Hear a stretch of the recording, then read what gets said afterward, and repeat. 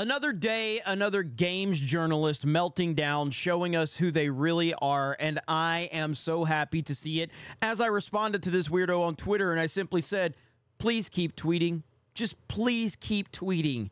Because the more they talk, the more they run their mouths, the more that they prove all gamers right.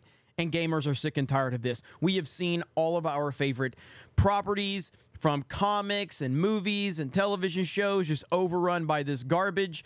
And of course, it's been going on in gaming for a while too, but they finally have overstepped. And gamers are just sick of it. They're not going to take it. They're not going to allow this anymore. And it is beautiful to witness. So here you have BBC gaming presenter Jules Hardy calls for current Sweet Baby Inc. discourse to end with a final purge of ideological opponents from the medium. Wow, a final purge. Of course, this person does have pronouns. Of course, this person has pronouns.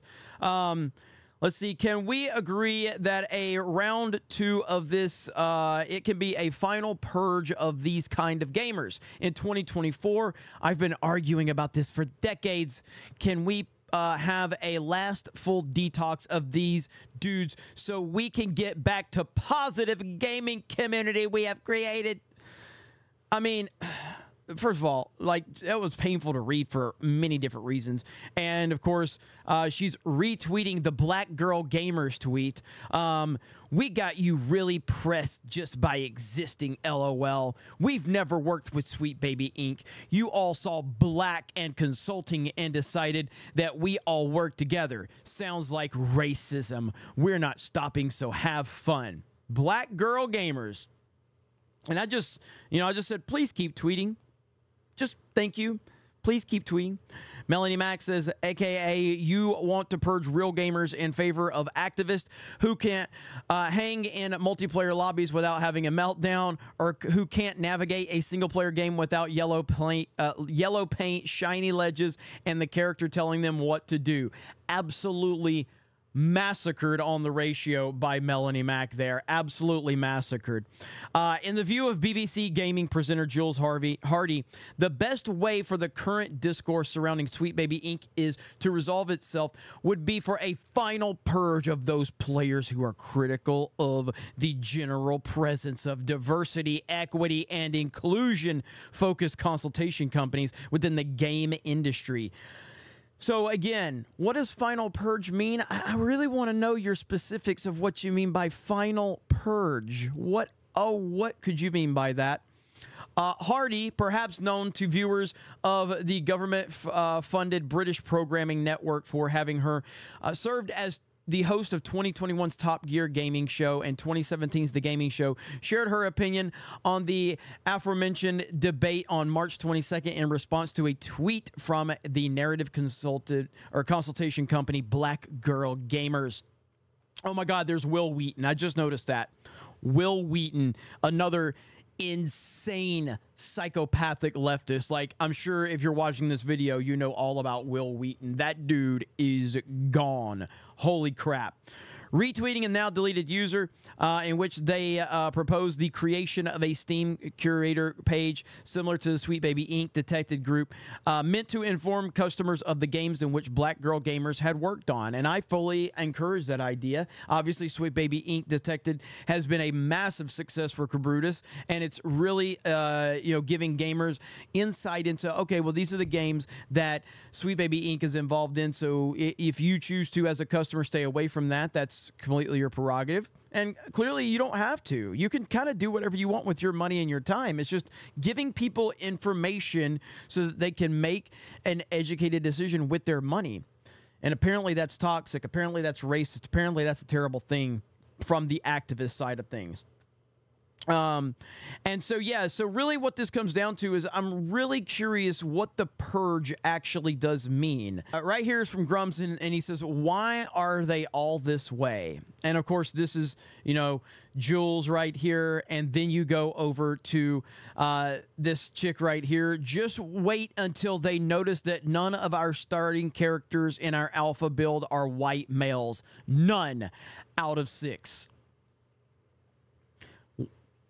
First of all, why are you telling people this? Secondly, that's racist. I mean, again, I don't really care what people say. And again, I want to make this clear. I don't care that there's a video game out there that people want to do this. Do your thing. My problem is that it can't exist in the opposite. And in a free market of ideas, if people can make whatever games they want with whatever characters they want, with whatever diversity and gender breakdowns or whatever, let the free market of ideas go out there. But the problem is people like this person, if someone was to make a video game and accept flip black and white and make the same tweet, that person would be ran out of the games industry, would be canceled. All their sponsors would be harassed. They would be doxxed. Their family would be threatened because it's not a free market of ideas.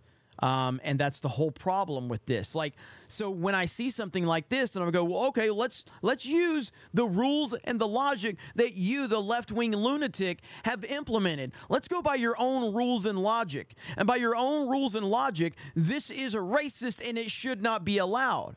And if this is okay, then it should be okay with everything flipped in reverse if someone chooses to do that. That is the problem. It's the hypocrisy that I have a problem with. I truly don't care what people believe, what people do, as long as it's not illegal, as long as you're not actually physically harming people. I don't care what you do. It doesn't matter to me. Obviously, this is Kim Belair talking about how they threaten people with the Sweet Baby Inc. stuff, and this is really what took it to another level when people started looking into this company. They all have this same exact mindset. Sweet Baby Inc. CEO Kim Belair admits she wanted to take over the video game industry. Take over the video game industry. I would love for her to explain what that means.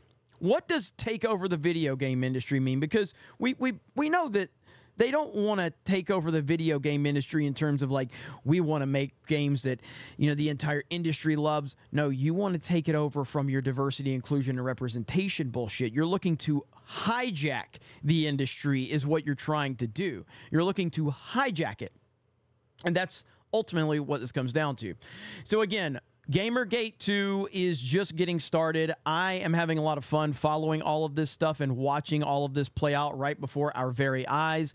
It is funny. And again, I just want to say one more time, please keep tweeting. Please keep running your mouth.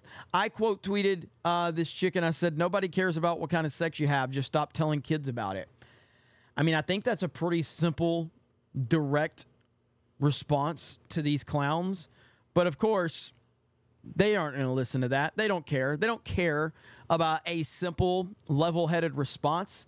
They are worried about being fake and professional victims over and over and over again, and that's what they're going to continue to do. So, gamers, rise up. It is beautiful to witness. You guys let me know your thoughts in the comments below. Thank you very much for checking out this video, and we will talk to you later.